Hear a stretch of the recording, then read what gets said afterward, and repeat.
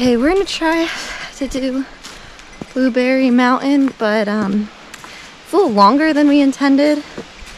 It says 2.4 when just to get to the top, when we thought total it was like 3.6, so we'll see.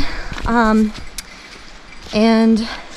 someone told us before we got onto this trail that there's a little cutoff, and it's to your left, a little bit after the sign-in book, and it'll say to Blueberry Mountain and like town trail, so just keep an eye out for that. But otherwise it's getting steep already. But that's okay. Well, it's definitely this trail's easy to get lost because I don't think a lot of people take this trail, so the path's not really well worn out, which is a good thing for nature but kind of bad for humans. But yeah, if you just follow AllTrails map and the yellow markers on the tree, which are sparse, you'll be fine. But just keep that in mind. And we're starting to get steep again, so yeah. We'll see how this goes. But yeah, not too bad otherwise.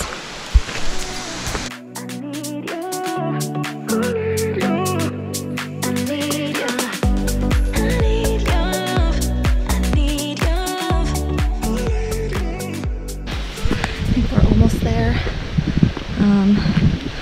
Gone maybe 1.6, 1.7 miles, so maybe it's not 2.4. We'll see, just to get to the top. So yeah, excited.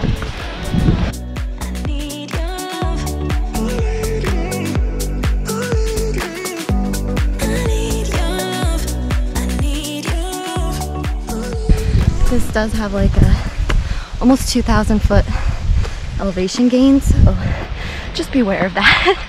That's pretty steep. But yeah, we're almost there, so no complaints.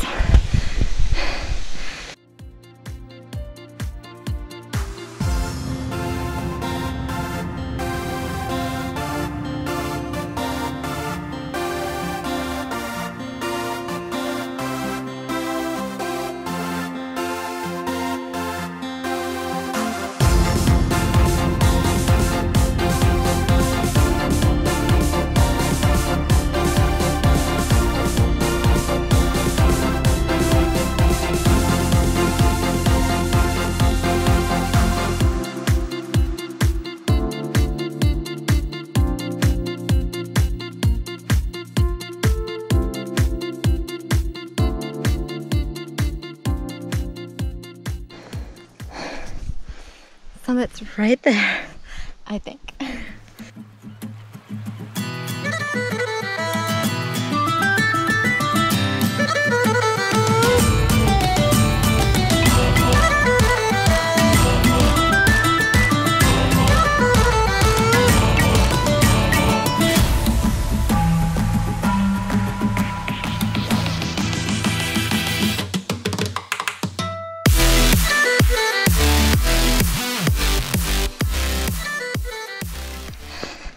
Yep, there's the rock herons. We made it. Wow.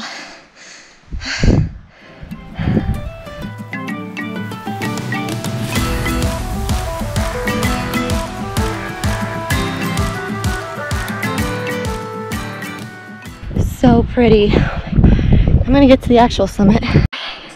We made it. Here's the rock heron.